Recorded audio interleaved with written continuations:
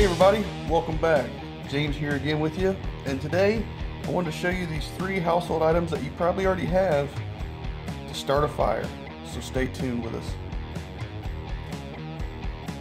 Okay, first off, this is dryer lint. You probably already have this if you have a dryer in your house for drying your clothes.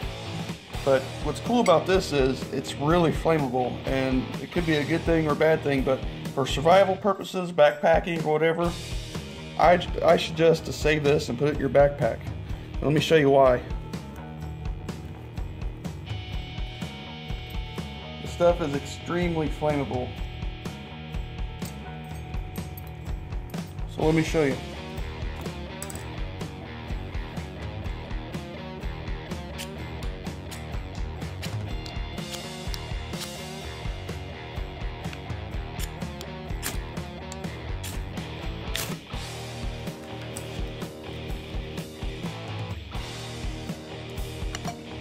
That was pretty quick. Kind of hard to strike and then get it lit, but you can see the point. Next up, we have cotton balls.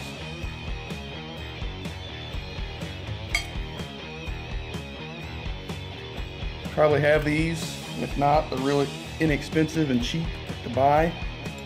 You can get like a whole bag for $1.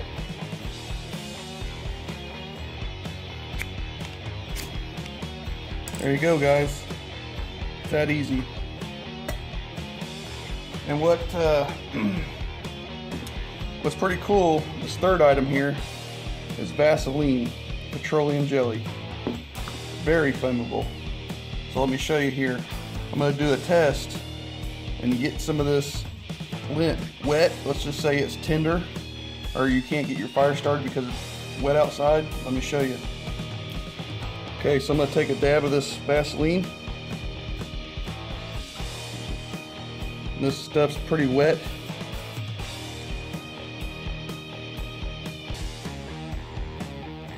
Get it nice and coated. Gets real sticky because of the jelly. You can see it in there.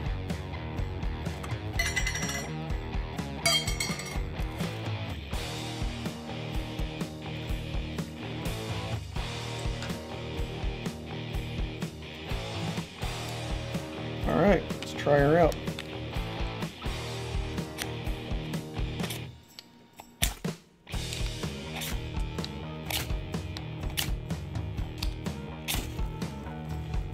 It's still soaking wet too. Look how good that's burning with that jelly. Stuff burns really good. So I hope you enjoyed this video. If you haven't added this stuff in your pack already, do so. Awesome fire starting. Makes, you know, the situation you're in a whole lot easier. And having a good striker makes all the world difference too. But again, guys, I appreciate you watching. You don't have these items in your bug out bag, survival bag, whatever bag that you plan on taking if something happens, whether it's emergency or SHTF, it doesn't matter. This little setup right here, if you have all these items in one little bag, you're set for starting a fire. So I want to appreciate you guys watching again. We'll see you on the next video. Hope you enjoyed.